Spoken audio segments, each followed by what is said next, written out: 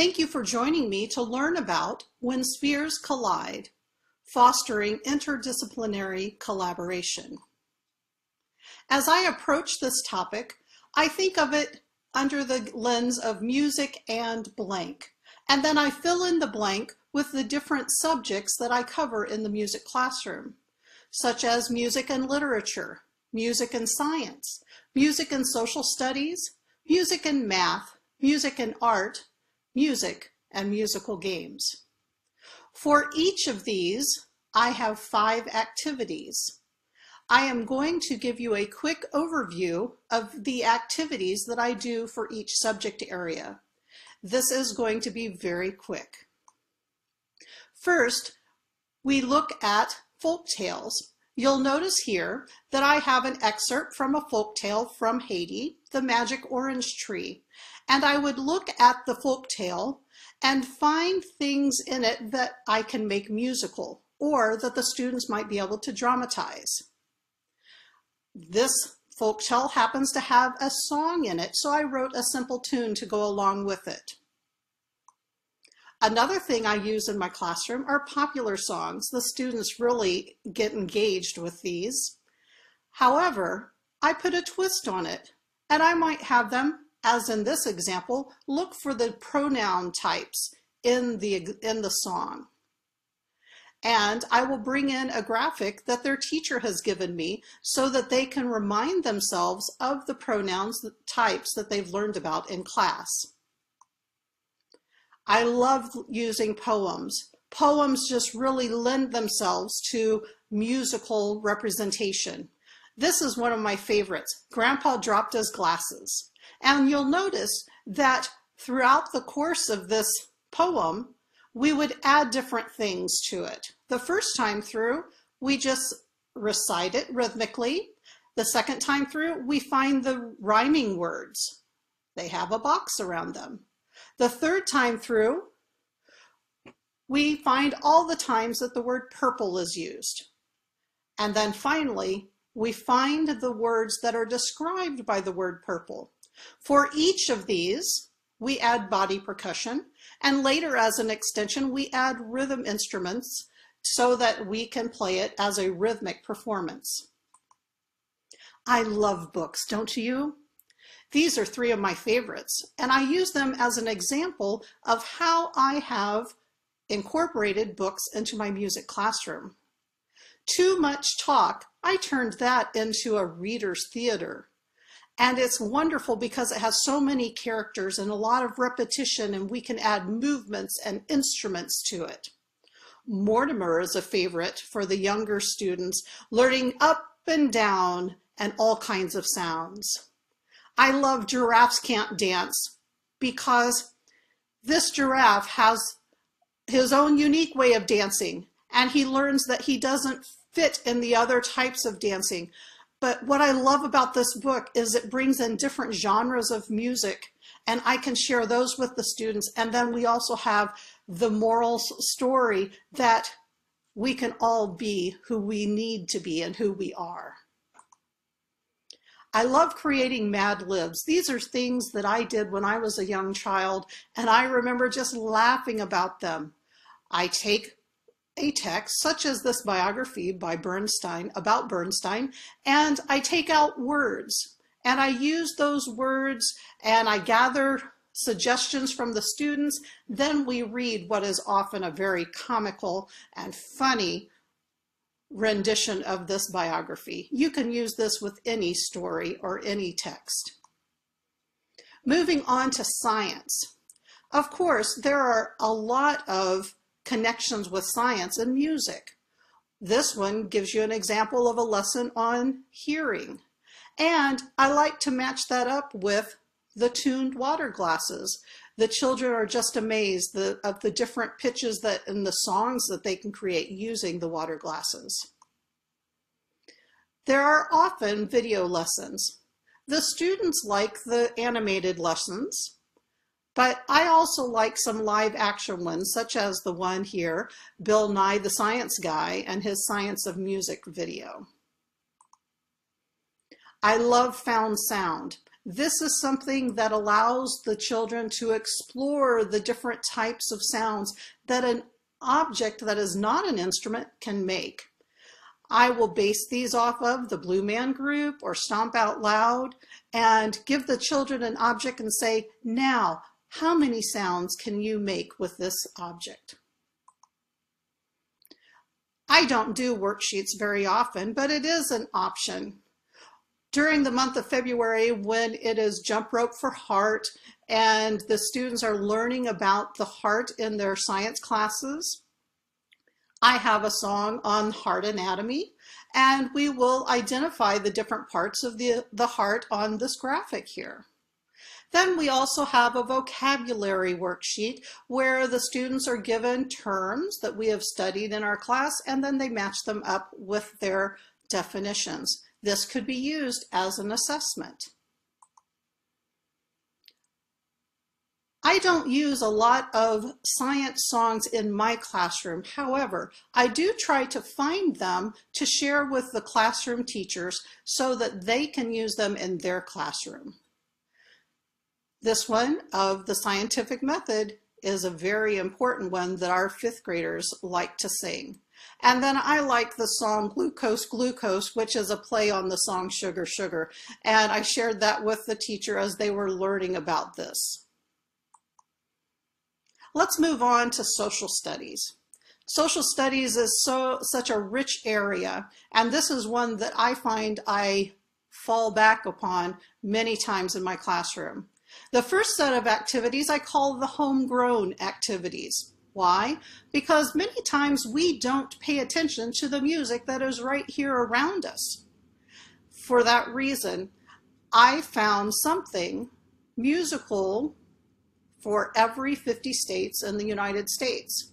And these are 3 examples. And of course, they are not the only examples for their state, but Bruce Springsteen is a proud person from New Jersey, and so I use him to represent New Jersey. And did you know that Ohio had a state rock song? It was Hang On Sloopy. And I like using that because there's an ostinato in the song, and I have the students listen for the ostinato, and then we perform body percussion with it. And then who can forget Motown? Motown made Detroit part of the map, and it represents Michigan. Something else that I look at are the folk songs and the folk dances from the United States. And these are just a few of the books that I have gleaned folk songs to use in my classroom. And of course, we have representative folk dances such as the square dance and the Virginia reel, and we do these in our classroom as well. But we wouldn't have the rich heritage that we have had it not been for all of the world folk songs that were brought to the United States. And so I make sure that we study songs from around the world as well as the dances from other lands, because my students are representative of those other countries, and I want to share that with them, with their classmates. As we look at math, math is all about numbers. Who likes math? I loved math. And one of the ways that I incorporate math into the music classroom is through number songs. Now, I'm not talking about the children's rhymes, 1, 2, tie my shoe. I like to bring in other songs because these songs bring in other areas of music that I can talk about. My students love the Twilight series of movies, and so they love the song 1,000 Years. I also take every chance I can to introduce my students to Peter, Paul, and Mary, so their song 500 Miles is one that I love to share. Finally, we have 525,600 minutes. How many of you know that song? That song has such a strong message, in addition to having a number in the title. But it also is a way that I can link in with Broadway musicals. So see, even though I'm doing another subject, I'm able to tie it in to something in music class. We move all the time in music class. We make it fun and silly sometimes. For example, the children's game Hokey Pokey becomes the shapes Hokey Pokey. And the children will have each of these shapes, and when we ask for the circle, they put it in, they take it out, and then they shake it all about. And for the older students, we do angle dances. As they're learning about angles in math class, we do dances where they must incorporate the different angles into their dance. And this really challenges them not only to remember those angles and how they should look, but also how they should get their bodies to move to the music in order to make it look like a smooth presentation. Again, we have some worksheets. On the left, you have an example of one that I might give pre-K or kindergarten students, where they have musical instruments and they count the ones in each line and they put the number they find in the box on the right. And then for the older students, we might do this musical math, where they have to add the notes together to get the correct answer. I love games, don't you? I would find some musical math games, and my students have devices and they enjoy this music shop multiplication and musical mix-up because it lets them play a game and they don't realize they're also learning. They're learning about instruments and they're also doing some math there. Did you know that sorting and categorizing is one of the early math skills? This is something that I will use with those cumulative songs. I love using cumulative songs and putting them in order. I love sorting instruments into the woods, the metals, and the skins. How can you use those in your classroom? I did not like word problems when I was growing up, but it's a lot more fun when it's on a music topic. This one, of course, is for an upper level student because it talks about fractions. We see the fractions of 1/3, 2/5, and 3/5. So it really makes them think. Art ties in so well to music class. I love using paintings, if only for the students just to enjoy and appreciate the art, but also to draw from the artwork. What instruments do you see? How do we play those instruments? On the pictures on the bottom, the lower left, I might show them this picture and ask them to write a story about what happened before this picture and what happened after this picture. It just offers so many wonderful prompts. Sometimes I will use classical music to introduce them to some artwork.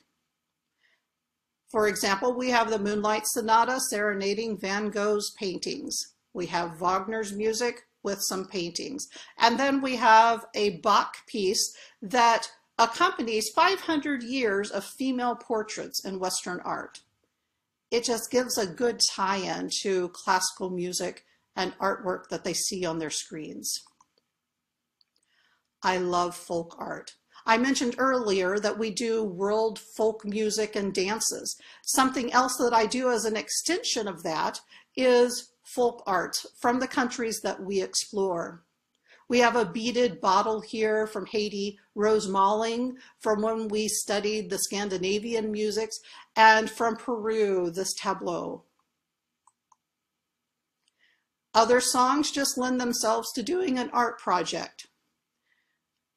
Recently, I shared with my students a non-bullying song called Boomerang, and so we made our own boomerangs. Then we have the Jonas Brothers Love Bug song, so we created Love Bugs.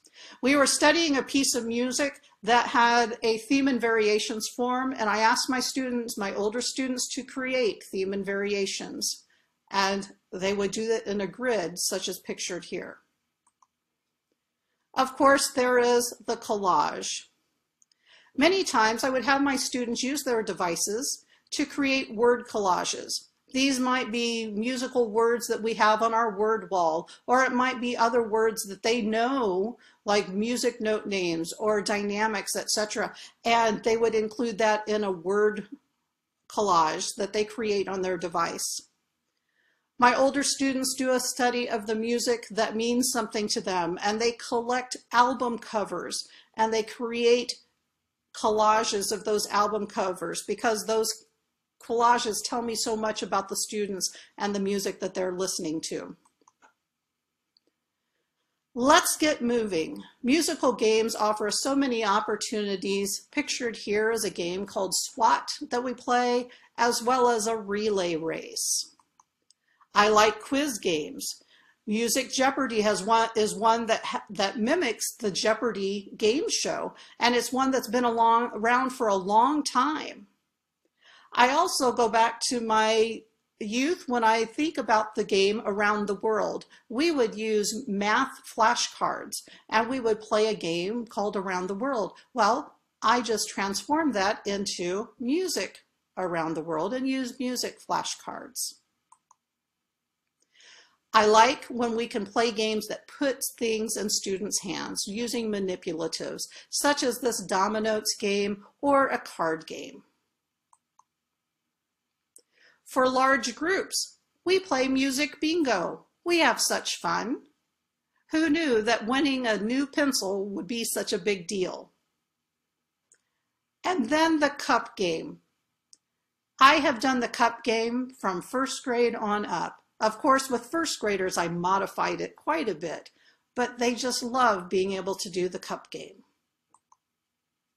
And then for small groups, we have small game boards that they can do. They can do them individually with a partner or in centers with 3 or 4 friends. Thank you for listening to my presentation.